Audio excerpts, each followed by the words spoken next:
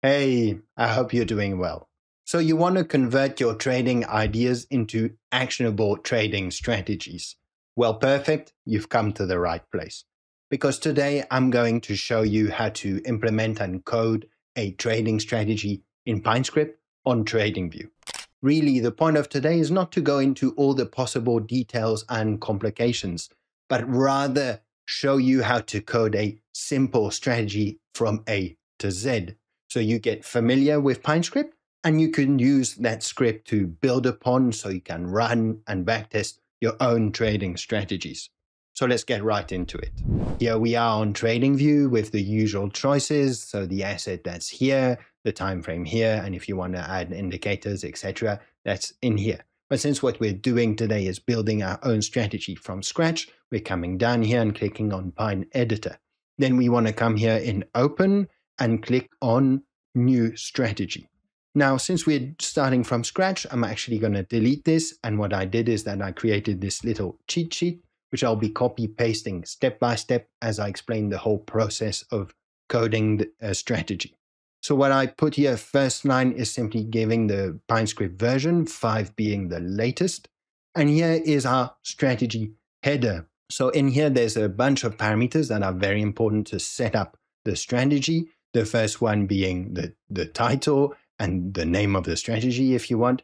Overlay equal true is simply to set that once we finish coding the strategy and we click on add to the chart, it will automatically update it on the chart here. Then actually, let me put that in big so we see better. Then here I'm giving the initial capital. This is important when we're backtesting to know with how much money we are starting the backtest with. And then what follows here is to explain how much capital, how we deal with the capital each time we enter a trade. So we'll leave complicated position sizes computations for another time. Here we're simply saying that we'll be entering with a percentage of our total equity, so our total available capital on each trade, and what is the percentage that we use when we enter each trade of the capital. Well, we've set that to 100. We could put a 50, whatever. Let's leave 100 for now. Next bunch of parameters, importantly, especially when you're backtesting, you really want to consider your trading fees importantly because these can influence a lot performances of a strategy. So here I'm simply saying that the type, how we're considering them, it is a percentage. It'll be a percentage of the position size. And what is this percentage? Well, here I've given the value of 0.1, so 0.1%. By the way, if you want to trade crypto with some discounts on your trading fees, I'll leave some registration links down below. You can have some very cool discounts. Okay, so next step, we can implement the indicators of our strategy. So I'm considering here as an example Bollinger Bands. So what you see here, those two first variables that I'm defining are the parameters of the Bollinger Bands.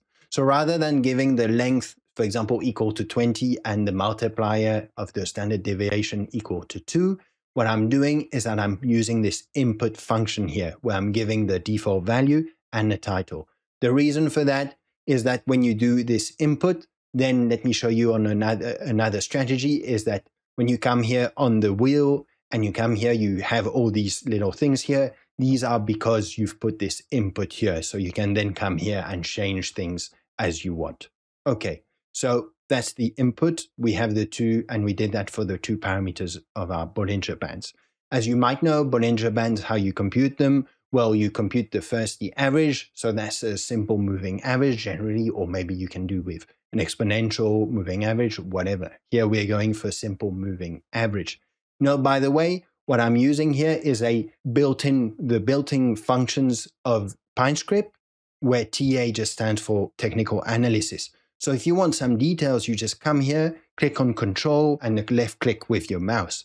This will open this info panel here, which is really, it should be your friend when you're building strategies. So you can see it'll give you some examples, explains how it works, and quite importantly, what are the parameters that it is expecting. So the source we're computing, we're saying that this will be the close of the price, and we have to give the length to compute the simple moving average. Great. And you can see here, there's a lot of built-in functions that you can use. They're all in here anyways. So let me close. By the way, let me also mention that you really don't hesitate. Some other people do put their codes in public. So for example, let me show you this indicator. If I do ATR, for example, that I want to show this one, which I've developed in another video, some ATR bands. Anyways, the point is, you see here, the code has been made public. So if I come here and click here, I get to the source code of the indicator, and you can totally come and copy paste whatever. The same for other strategies. This is another strategy I developed recently. Actually, it trades crypto anomalies, volatility anomalies. So it's a mean reversion strategy, and I've actually turned it into a fully customizable and free Python trading bot. I'll leave a link in the description down below if you want to find out more about that. Anyways, so the point is, same thing here. If the person has released the script and made it public, the source code, you can have here, oh no, I don't want to change anyways. So you can have it here and just copy and paste and use what other people have done, of course. So anyways, back to the strategy.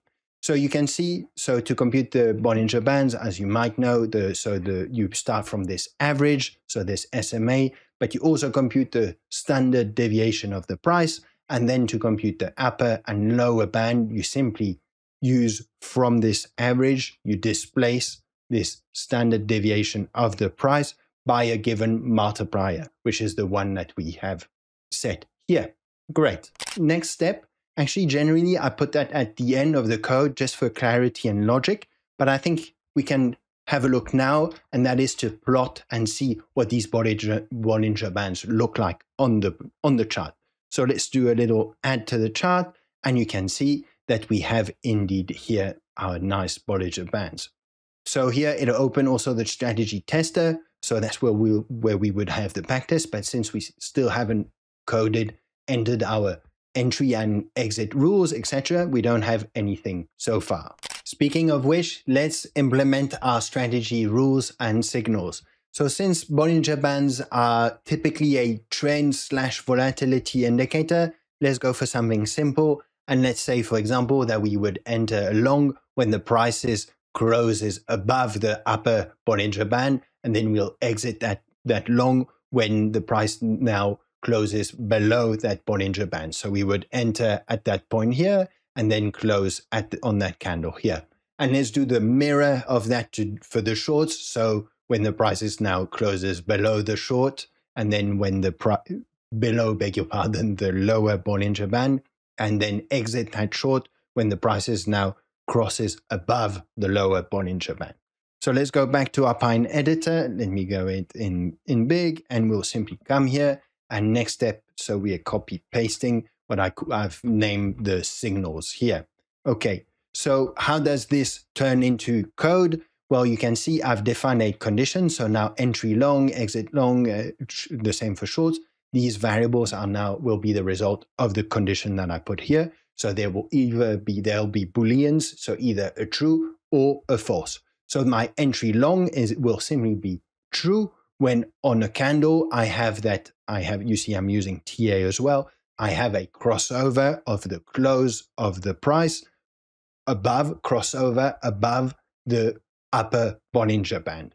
Now for the exit, as we've mentioned, it is the sort of opposite crossover. So here I'm putting a cross under. So exit long will be true when I have the close that crosses under the upper Bollinger Band. And you can see same kind of idea here for the shorts. Now let me just mention we're using these TA crossover functions, but maybe you could have chosen different things. And for example, you could have gone for, you can use operators like here, this inequality operators. And of course, if you want to write more complicated conditions and couple several, you could put some AND operators here and say, for this to be valid, to be true, I want this condition in here, this condition in here to be true, and this condition here. Or you could put indeed a OR operator, just put a OR, etc. Anyway, so we're sticking to this symbol case here, and we have set indeed our conditions. Hey guys, just a few seconds to mention Please keep in mind that this is by no means financial advice. It is an educational tutorial. And of course, trading has risk, the main one being of losing your capital. Anyways, back to our business now. So let's now add our strategy entries and exits.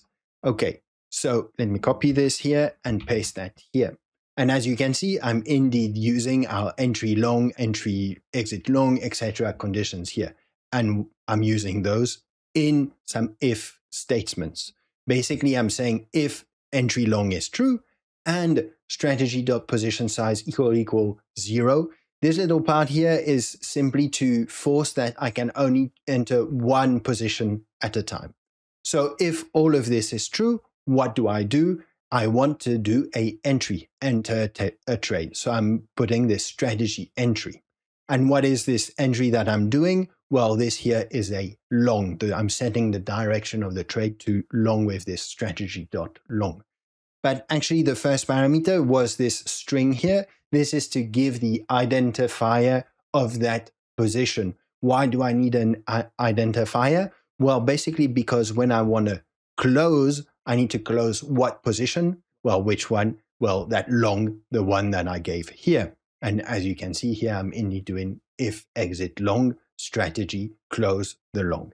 And you can see it's the exact same idea, but for the short that I've put here. Great.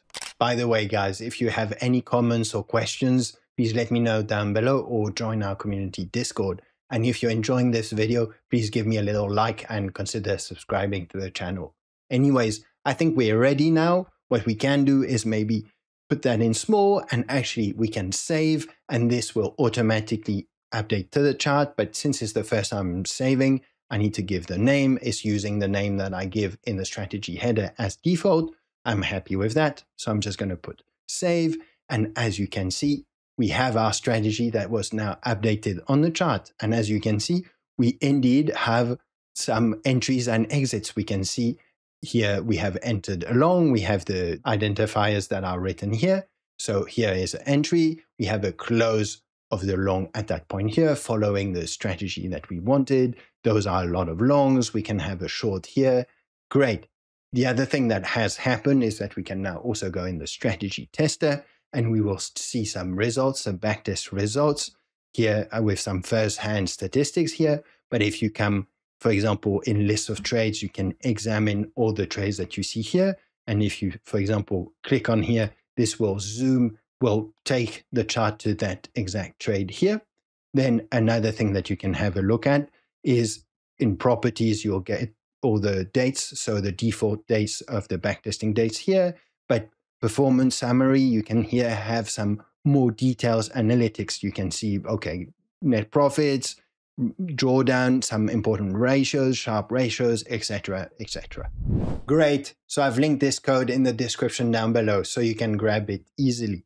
Now, if you want to learn how to, for example, add a take profit stop loss to a strategy, you can check this video out.